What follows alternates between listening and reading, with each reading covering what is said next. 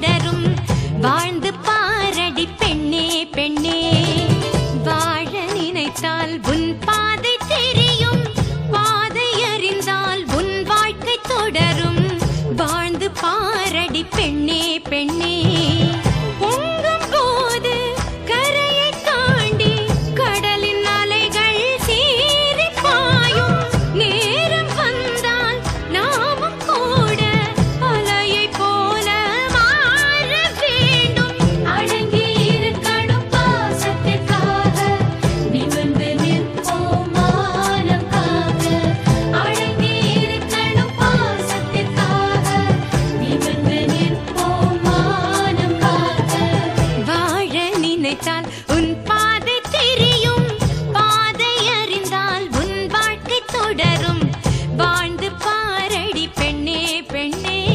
காலகாலமாய் காற்றுக்கு வேலி ஓடலாகுமா மாற்றடி தோழி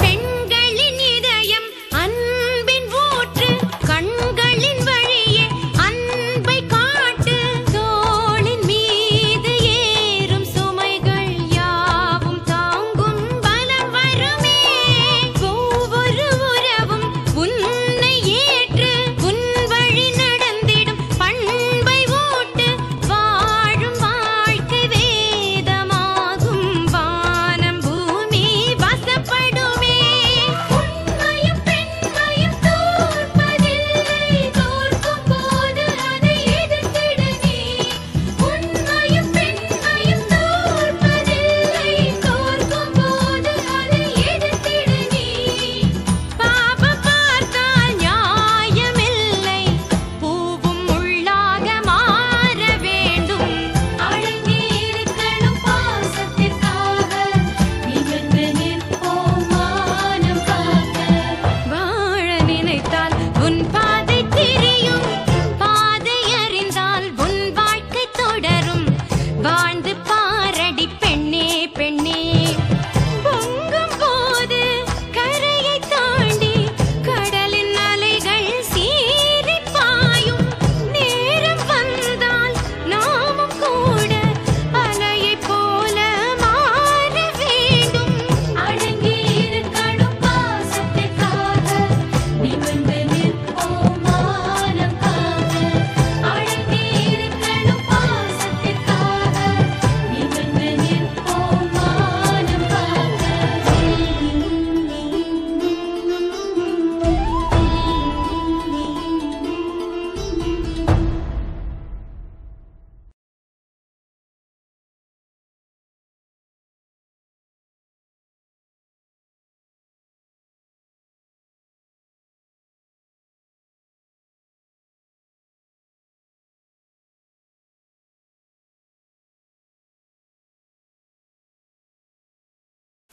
நடக்கும். இவ்வளவு நேரம் பிளாஷ்பேக் ஃபீலிங்காக அமைதியா பேசின. இப்ப சொல்றேன்டி, எண்ணி 15 நாள் கெடுத்தாரன். அதுக்குள்ள வீட்டை காலி பண்ணல, வர வேண்டியவங்க எல்லாம் வருவாங்க. தப்பு தப்பு, வரக்கூடாதவங்க எல்லாம் வருவாங்க. இங்க நடக்க கூடாதெல்லாம் நடக்கும். பாக்குறியா?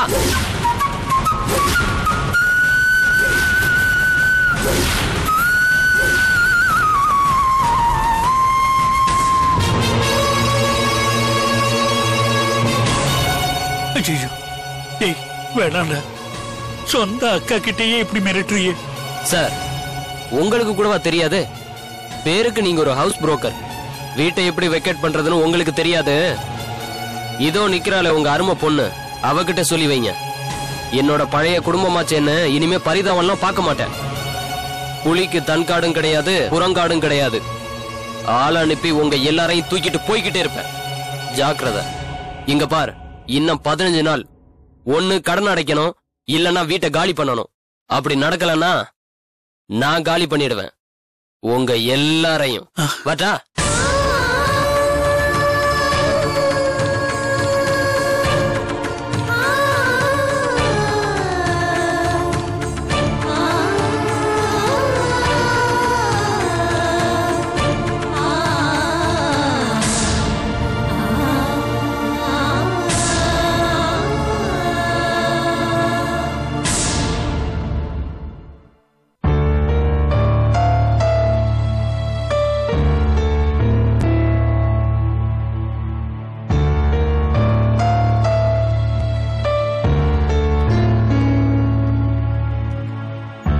எப்படி டாக்டர் இருக்கா? உடம்பு ஏதாவது வீக்கா இருக்கா? ஆமாங்க, இவங்க ரொம்ப வீக்கா இருக்காங்க. டைம்க்கு சாப்பிடுறது இல்ல போல இருக்கு. அப்புறம் நான் ஏற்கனவே அயன் டேப்லெட் எழுதி கொடுத்தேனே, சாப்பிடுறாங்களா? சாப்பிட்டுட்டு தான் இருக்கா டாக்டர். சரி, நான் ஒரு டானிக் எழுதி கொடுக்கறேன். சரி, அத டெய்லி சாப்பிட சொல்லுங்க. சரிங்க. டெய்லி வாக்கிங் போக சொல்லுங்க. சரி. நிறைய ஃப்ரூட் சாப்பிட சொல்லுங்க. அப்புறம் தண்ணி நிறைய குடிக்க சொல்லுங்க. ஏன்னா வயித்துல இருக்கிற குழந்தைக்கு ஆபத்து வரும். கர்ப்பப்பையில தண்ணியே இல்ல.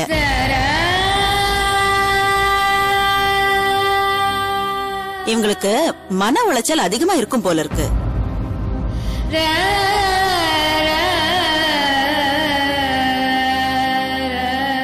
அதனாலதான் இவ்வளவு வீக்கா இருக்கிறாங்க.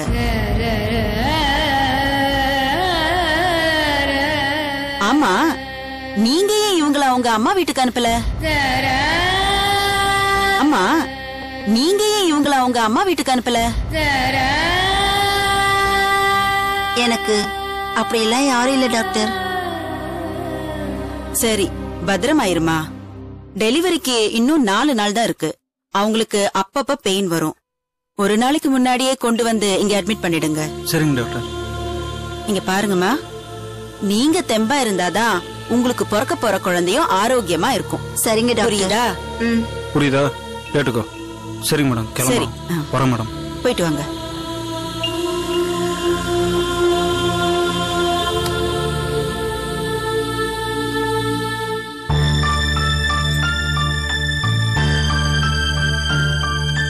பாலா, இங்க கொஞ்ச நேரம் உட்காந்துட்டு போலாமா? உட்கார் வசந்தி, வா உட்கார்.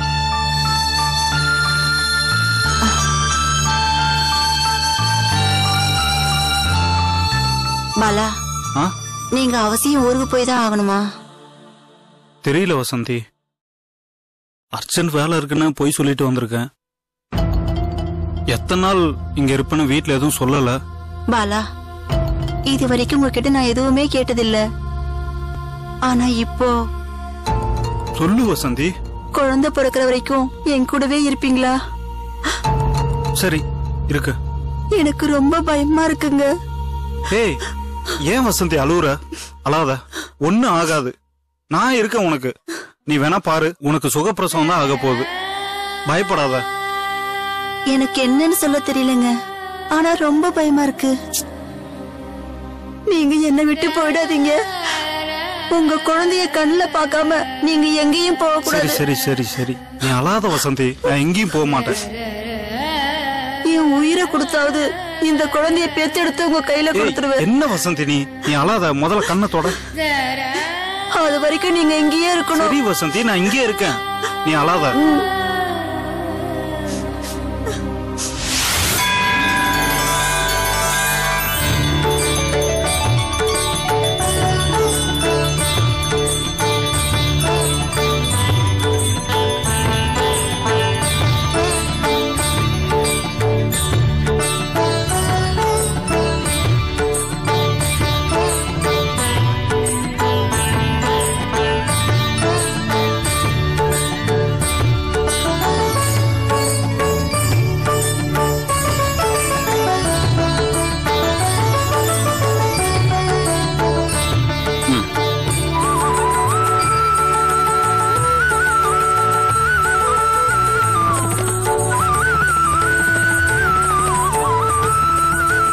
நல்லா வேண்டிக்கிட்டியா பவித்ரா?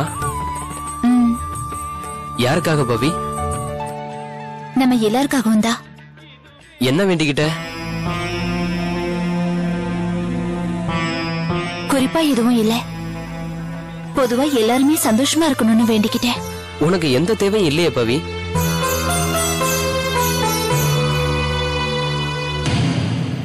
நான் நிறைய வேண்டிக்கிட்டேன்.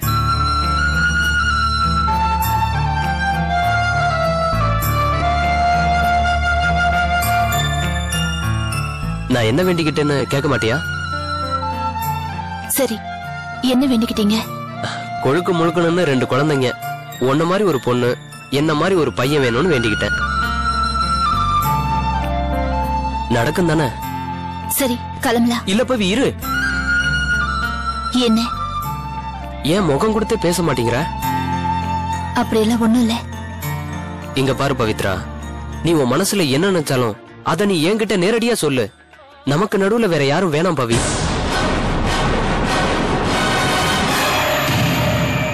அன்னைக்கு ஃபர்ஸ்ட் நைட்ல நீ ஏன் அப்படி நடந்துகிட்டேன்னு உன் அப்பா சொல்லிதான் எனக்கு தெரியும். இனிமே நமக்குள்ள எந்த இடைவெளியும் வேணாம். நாம சேர்ந்து இருக்கிறதுக்கும் நாம குடும்பம் நடத்துறதுக்கும் எந்த தடையும் இருக்க போறதில்ல. உன் ஆசைப்படியே நீ கேட்ட மாதிரியே நான் எங்க வீட்டுல போயிட்டு பேசிட்டு வந்துட்டேன். வெட்டு 1 துண்டு 2ங்கிற மாதிரி வீட்டுல இருக்க எல்லார்கிட்டையும் பேசிட்டேன். வீடு நம்ம கைக்கு ரொம்ப சீக்கிரம் வந்துடும். அதை கொண்டு வந்து உன் காலடியில போட வேண்டியது என்னோட பொறுப்பு. இப்போவாது என்னை ஏத்துக்குவியா பவி? நீங்க என்ன சொல்றீங்க? பவித்ரா, இனிமேலும் நடிக்காத. உன் மனசுல என்ன இருக்குங்கிறத உன் அப்பா புட்டு புட்டு வச்சுட்டாரு. நான் உங்க குடும்பத்தை ஏமாத்திருவணும்னு உனக்கு பயம். அந்த வீடு நம்ம கைக்கு வர வரைக்கும் ஃபர்ஸ்ட் நைட் வேணாம்னு நீ முடிவெடுத்துட்ட. இப்படி நீ டிசைட் பண்ணத நீ என்கிட்ட நேரா சொல்ல வேண்டியதானே? ஏன் என்கிட்ட ஒரு காரணம் சொல்லிட்டு உங்க அப்பா கிட்ட உண்மையை சொல்லணும்? அப்ப நீ என்ன இன்னும் அந்நியனா தான் நினைச்சிட்டு இருக்க. அட கடவுளே, அப்பா ஏன் இப்படி பண்றாரு? எதுக்காக இப்படி இவரை தூண்டி விடுறாரு? இதுக்கு என்ன காரணமா இருக்கும்?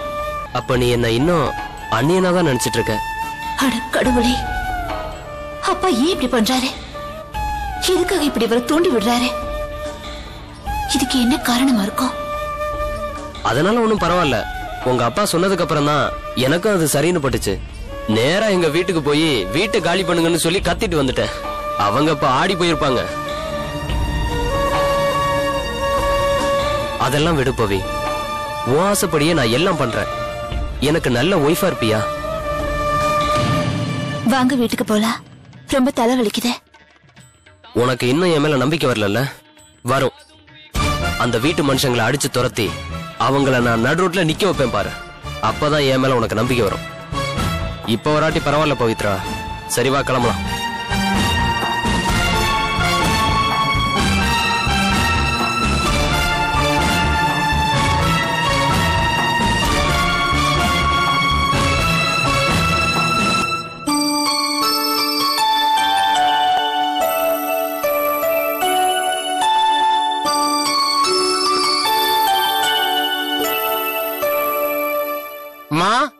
கல்யாணி வீடு இதுதானே? ஆமா. நீங்க யாரு? உங்களை பார்த்தாலே நீங்க தான் கல்யாணின்னு தெரியுதே. அடடே, என்ன பணிவு, என்ன அழகு. வீட்டு வேலை செய்யறதுல கூட என்ன ஒரு அடக்கம். ஐயோ, கொஞ்சம் நிறுத்துறீங்களா? நான் ஒன்னும் கல்யாணம் இல்ல, அவ தங்கச்சி நந்தினி. நான் அப்பவே நினைச்சேன், பொண்ணை பார்த்தா கல்யாணம் பண்ற வயசா தெரியலையேன்னு. அக்கா எங்கம்மா? ஓ, நீங்க கல்யாண புரோக்கரா? ஆமா. முதல்ல சொல்லிருக்கலாம்ல. அக்கா வெளியே போயிருக்கா, கொஞ்சம் இருங்க, அப்பாவை கூப்பிடுறேன். சரிம்மா. அப்பா, அப்பா. என்னம்மா? இங்க கொஞ்சம் வாங்கப்பா.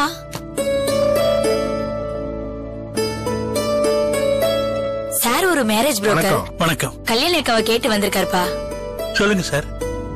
என் பேர் ராமநாதன், மேரேஜ் புரோக்கர். கிட்டத்தட்ட 400 கல்யாணம் பண்ணி வச்சிருக்கேன்.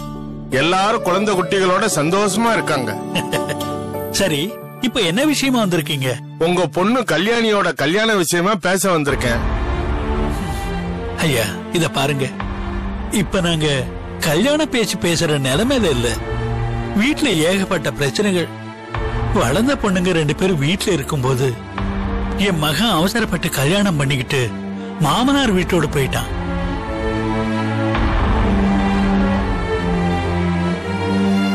பொண்ணுக்கு சரியான வேலை இல்ல, இவ இன்னும் படிச்சுக்கிட்டு இருக்கா. மூத்தவ புருஷனோட சண்டை போட்டுக்கிட்டு வீட்டோட வந்திருக்கா.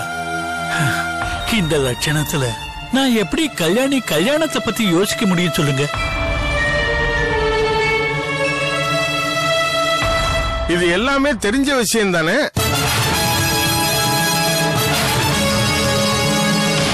என்ன தெரிஞ்ச விஷயமா? ஆமா சார், உங்க குடும்பத்தை பத்தி முழுக்க தெரிஞ்ச ஒரு குடும்பத்திலிருந்து தான் நான் வந்திருக்கேன். அவங்க தான் எப்படியாவது பேசி இந்த சம்பந்தத்தை முடிச்சிட்டு வாங்கன்னு அனுப்பிச்சிருக்காங்க. யாருங்க அது? உங்களுக்கு நல்லா தெரிஞ்சவர் தான். என்ன சார் புதிர் போட்டு பேசுறீங்க? யாருன்னு சொல்லுங்களேன். இன்ஸ்பெக்டர் ராஜேஷ் தெரியும்ல? தெரியும். அவரோட அம்மா தான் என்ன அனுப்பிச்சாங்க.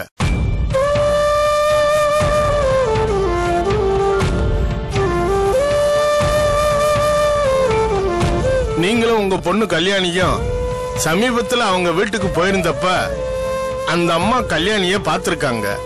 பார்த்த உடனே அவங்களுக்கு பிடிச்சு போச்சாம். வந்தா இந்த மாதிரி மருமக தான் வீட்டுக்கு வரணும்னு அவங்க விருப்பப்படுறாங்க.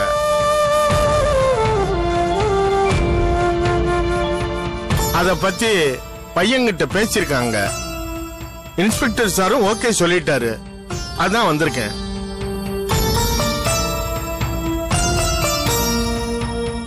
அவருக்கு உங்க பொண்ணு மேல நல்ல அபிப்பிராயம் இருக்கு. ஒரு தடவை அவருக்கும் உங்க பொண்ணுக்கும் ஏதோ சண்டை வந்துருச்சாம்.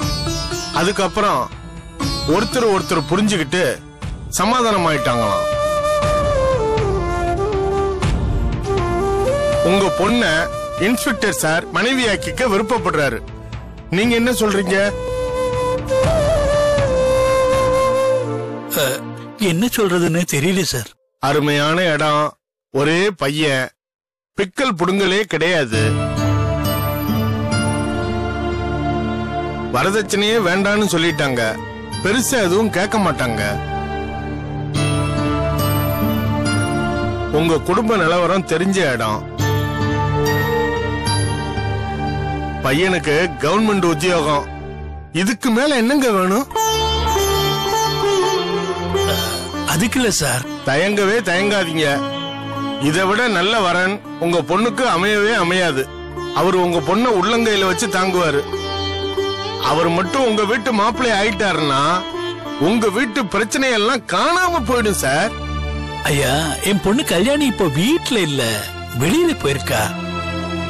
அவகிட்ட ஒரு வார்த்தையை கேட்டுட்டு. தாராளமா கேளுங்க. இன்னொரு விஷயம், அன்னைக்கு நீங்க 2 பேரும் இன்ஸ்பெக்டர் வீட்டுக்கு போனப்ப அந்த அம்மா உங்க பொண்ணை பார்த்ததால இந்த பொண்ணு பாக்குற ஃபார்மாலிட்டிஸ் எல்லாம் வேணான்ட்டாங்க. ஸ்ட்ரைட்டாவே நிச்சயதார்த்தம் தாங்க. அதனால மாப்பிள்ளைய பத்தி ஏதாவது தெரிஞ்சுக்கணும்னா நேர்லயே ஒரு வாட்டி அவங்க வீட்டுக்கு வந்துட்டு போங்களேன். அமுத, கல்யாணிய சின்ன வயசுல இருந்தே வளர்த்தவ நீ என்னமா சொல்ற? சால் சொல்றத கேட்டா நல்லாதான் இருக்கு. ஆனா கல்யாணியோட விருப்பம் தானே முக்கியம். கல்யாணி வந்துடட்டும், வந்ததுக்கு அப்புறம் கலந்து பேசி நம்ம சொல்லி அனுப்பலாம். கரெக்ட். அதான் நானும் சொல்லணும்னு நினைச்சேன். தாராளமா என் நம்பர் சொல்றேன், குறிச்சுக்கங்க. அப்பா சொல்லுங்க. 93 81 81 15 91.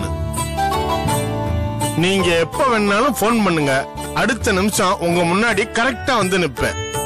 ஆனா ஒன்னு சொல்றேன், இடம் நல்ல இடம், அதை விட்டுறாதீங்க. சரிங்க, இன்னைக்கு பேசிட்டு நைட்டுக்குள்ள உங்களுக்கு போன் பண்றேன். சரிங்க. சாருக்கிட்டையும் சொல்லிடுங்க. அப்ப நான் வரட்டுமா? சார், ஒண்ணுமே சாப்பிடாம கிளம்புறீங்களே? பரவாயில்ல, நிச்சயமாகட்டும். கல்யாண சாப்பாடே சாப்பிட்டுறேன். நல்லது. வரமா? வாங்க.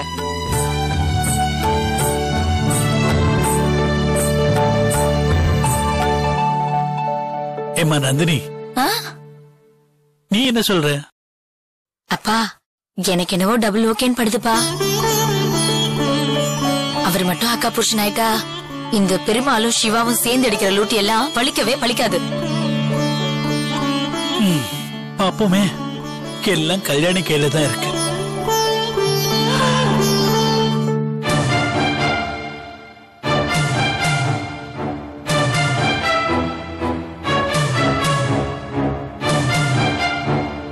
என்னடி சொல்ற? எதுவுமே தெரியாத மாதிரி நீ நடிக்காதம்மா. உன் புருஷன் அடிக்கிற கூத்தெல்லாம் உனக்கு தெரியாமையா இருக்கும்? எதம்மா சொல்ற?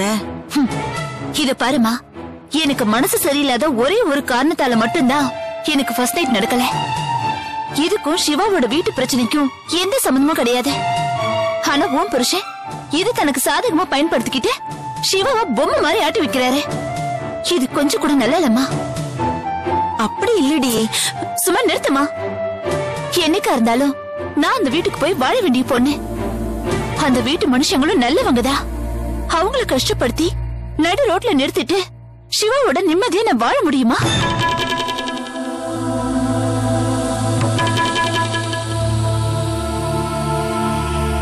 என் ஃபர்ஸ்ட் நைட் விஷயத்துல அப்பா இவ்ளோ இன்டீசென்ட்டா பிஹேவ் பண்ணுவாருன்னு நான் கொஞ்சம் கூட எதிர்பார்க்கலாமா? ரொம்ப சந்தோஷம்மா.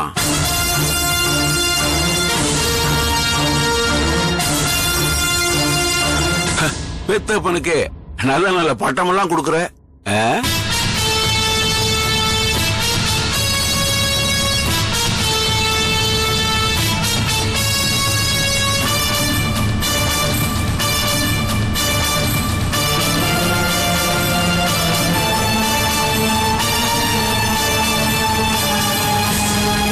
வாழ நினைத்தால் உன் பாதை தெரியும்.